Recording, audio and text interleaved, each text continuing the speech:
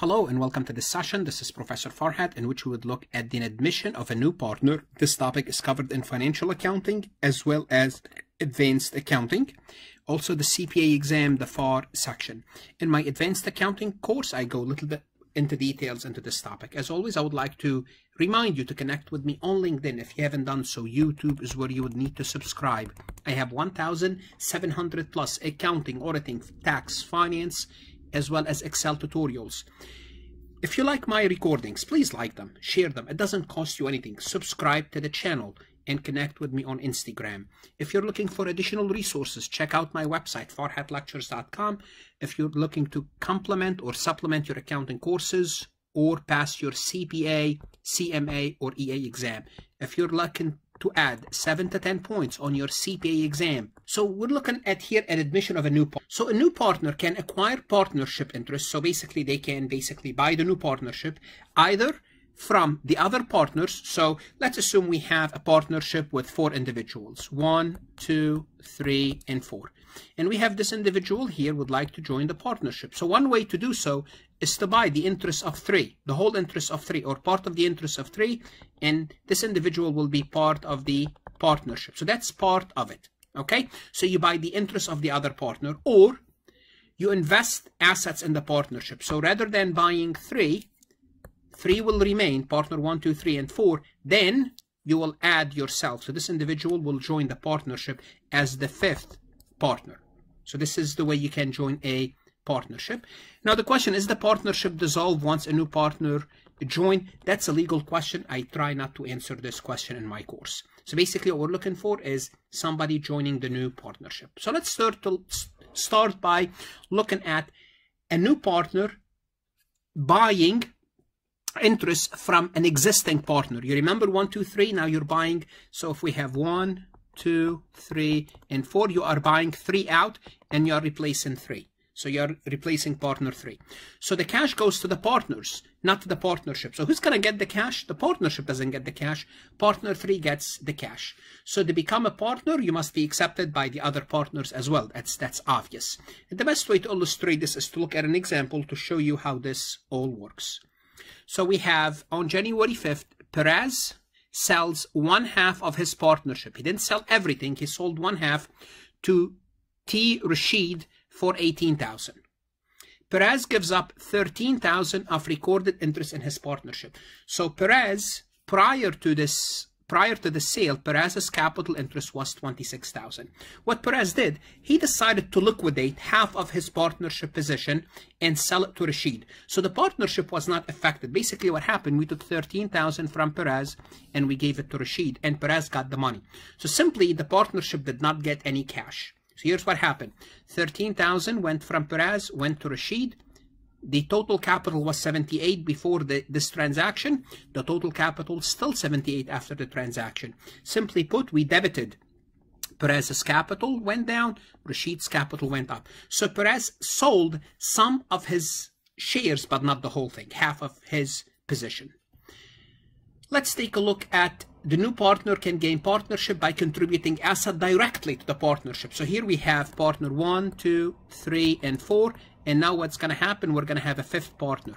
The 5th partner is going to contribute the money to the partnership. So what's going to happen, the partnership assets and the partnership equity will go up. So both assets and equity. Now we have more capital and we have more cash or assets, whatever that new partner contributed. The best way to illustrate this is to look at an example. On January 4th, Rashid is admitted to the partnership with a payment of $22,000 in cash. So no, Rashid did not pay Perez. Rashid contributed money to the partnership. So this is what the partnership looks like before Rashid joined. Zain 52, Perez 26, total 78. What's going to happen is Rashid's going to add $22,000 in cash, which in turn increase the capital of the partnership by $22,000. And here's the new capital accounts. Zain 52, Perez 26, Rashid 22. Notice the total capital of the partnership increased, and the entry to record Rashid's joining the partnership is debit to cash. The partnership got the cash, and credit Rashid's capital, because both Rashid capital go up, which is equity, as well as the cash for the partnership. What happened when, oftentimes what happened when a new partner joins, one of two things will happen. Well, here nothing happened. Basically, you paid 22, you got 22. Sometimes you pay $22,000 and you get more than 22, or sometimes you pay $22,000 and you get less than 22,000. So what's going to happen sometime? A bonus to the old or the new partners may be generated. What do I mean by this? Let's assume you really like a partnership and you are desperate to join them. What they would say, okay, we will give you an interest, but you have to pay premium for it. So let's assume we give you $50,000 worth of partnership interest. We want you to pay $70,000. So what happened? That extra $20,000 that you paid goes to the old partners. They will split it in any way, shape, or form that they want to. Sometimes the partnership is so desperate for new partners because they need money, or they need their human talent, or they need their knowledge. What they would do, the new partner will say, okay, you will give me $50,000 worth of capital, I'll pay you $40,000 worth of money for it. Guess what? Then the other partners will have to pay a bonus. So the new partner gets the bonus. So the bonus could go to the old partners. When the current value of the partnership is greater than the recorded amount of equity, the old partner usually requires the new partner to pay a bonus. So you want to join, we'll let you join, but you have to pay a premium. So if we're selling you $10,000 worth of equity, we want you to pay $15,000 for it. So that extra $5,000 is bonus to us. Sometimes it's the opposite. Sometimes the new person that's joining will have more leverage, and the new person, they would say, you want to give me $10,000 worth of equity? I'm going to pay you $5,000 for it. Okay, so the partnership may grant a bonus to a new partner if the business is in need of cash, if the new partner has exceptional talent. So the bonus could be to the new partners or to the old partners, and the best way to illustrate this is to look at an example. January 4th, Zain and Perez agreed to accept Rashid as a partner upon his investment of $42,000 in the partnership. So Rashid is going to pay, so the cash amount is $42,000. Now we want to know, is that $42,000 gonna get Rashid exactly 42, which is no bonus for anyone, more than $42,000 worth of capital, or less than $42,000 worth of capital? Here we go. Rashid is to receive 25% ownership interest in the new partnership. Now the existing partnership interest, which is we have 52 and 26, which is 78,000. So the existing partnership interest is 78,000, and we're going to multiply this by 25%. So Rashid is to get, well, let's first find the whole new partnership. So the existing is 78, and Rashid's going to add 42,000. So the new capital, the partnership equity, should be 120,000 in total. We are going to give Rashid out of this 25%. So 25% is only 30,000. So notice, Rashid is paying 42, Rashid's getting 30,000. So as a result, we have $12,000 difference. This difference, it's going to be shared equally between Zain and Perez. And this is what it looks like. So we have Zain and Perez existing capital of 78. Rashid invested 42. Now the total equity should be 120. 25% of that goes to Rashid. When we do the rebalancing, Rashid gets 30,000. And here's the journal entry to look at this. So the partnership got 42,000. We debit cash. We credit Rashid's account 30,000, although he paid 42. And what happens? Zain's capital will go up by 6. Perez's capital will go up by 6. So the old partners, they got the bonus, which is the remaining balance of 12,000 split between the two other partners. Let's take a look when the bonus goes to the new partner. On January 4th, Zain and Perez agree to accept Rashid upon his investments of 18,000. Okay, so the existing capital is 78. We're going to add 18,000 to it, and that's going to bring the capital balance to 96. And Rashid is to get 25%. 25% of this is 24,000. 24,000 for 18,000, that's a good deal for Rashid.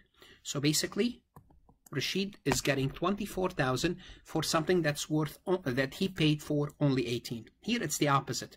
What's going to happen? We're going to debit the cash 18,000. We're going to credit Rashid's account 24, And what's going to happen, the remaining, the 6,000, will have to come out of Zane's capital and Peraz's capital, 3,000 each. Why? Because they need Rashid. If you want me to join, I'll give you 18,000. You got to give me 24,000 of the capital. So I want 25% interest. So this is what happened here. The best way to illustrate these concepts is to work additional examples. So let's take a look at this problem. And here we're going to be using ratios. And these ratios oftentimes they throw students like basically off a little bit. So we have A, P, and H, and Portia and Harrison are partners and share income and loss 2:3:5 ratio. Now when they're giving you those ratios, 2:3:5 or 4:7:8, or it doesn't matter what ratio, here's what you do. You take 2 plus 3 plus 5 equals to 10. Here they're giving you easy numbers. So 210, 310, and 510.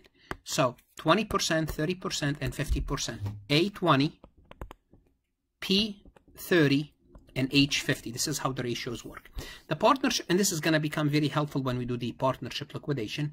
The partners' capital balance are as follow: N 300, P150, and H450. Alan is admitted to the partnership on May 1st with 25% equity. Now they added a fourth person. Prepare the journal entry to record Alan's entry into the partnership under each of the following separate assumption. First, Alan invests 300, Alan invests 100, and Alan invests 700. So, how do we work this problem? Let's start with the 300. So if Alan invested 300, here's what we have. A has 300, P 150, H 450. Now let's add them up. This is 300, 400, 800, 900 existing, plus 300, that's 1,200. Of the 1,200, what's going to happen, we're going to be giving 25%. We're going to be giving of the, sorry, let me just increase the size of this. So of the 12,200, we're going to be giving 25% to Helen, which is equal to 3.25 equal to 300. What does that mean? It means Alan invested 300 in this partnership and Alan got 300. Is there a bonus to the old partners? No. Is there a bonus to the new partner? No. So what does the entry would look like? It would look like debit cash, credit capital. That's it for Alan. So simply put, let's take a look at the computation again. But simply put, we already find out what happened. So let me just erase this. Okay. So we have 900 plus 300 is 1,200. We're going to take 1,200 times, 1,200 times 25%. It's going to give us, we did the computation already.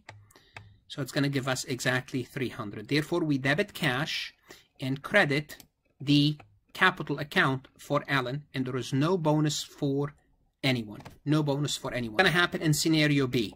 We're going to have 900 of existing capital plus 100 of new capital. The total capital is 1,000. If we multiply this by 25%, Alan will get 250. However, Alan paid 100. So $150 of capital will have to be taken away from Anne and Portia and Harrison, 150, in a ratio of 2 to 3 to 5, 20%, 30%, and 50%. Let's take a look at how we do this. So simply put, we have, remember, we have 150, which is 250 minus 100. We have 150, and that's going to, 20%, it's going to be absorbed by Anne. It means that's $30. 30% of the 150 will be absorbed by P, which is 45, and 50% will be absorbed by H, which is 75. And this is their new capital, and Ellen will join at 250 while she only paid $100. And this is what the journal entry would look like. Basically, we will debit cash 100 and debit the remaining balances for the other partners and credit Ellen's account 250. Not a bad deal for Ellen. She paid 100, she got 250. In the third scenario, Ellen paid 700. Now here's what's going to happen. In this scenario, we already have 900 worth of capital. She's going to pay $700. We're going to have in total $1,600. Alan's going to be getting 25% of that partnership. So what is 25% of 900? Let's take a look and compute this. 1,600 times 0.25. They're going to give her $400. They're going to give her $400 of capital. That's 400. In reality, she paid 700. Therefore, the difference is $300. So what's going to happen? The other partners, their capital account will increase in total of 300. Increase in total by 300, split out as 2/10, 3/10, and 5/10, which is 20%, 30%, 30%, and 50%. So let's take a look at this. Now here we have, now the capital is 1,600, the extra is 300, 2/10 goes to N, which capital of N will increase. Same thing would go with P and H. And here's the journal entry. Here's the journal entry on how to book this transaction. Okay, we debit cash for 700. We're going to give Alan only 400. The 300 remaining, right here, they will be split as 2/10, 3/10, and 5/10. If you like this recording, please like it, share it, put it in playlist. If you are looking for additional resources, I always encourage you to visit my website to supplement your accounting education, especially if you want to pass your CPA exam. Study hard, stay safe, and in the next session we would look at withdrawal of a partner. Please subscribe and like this recording.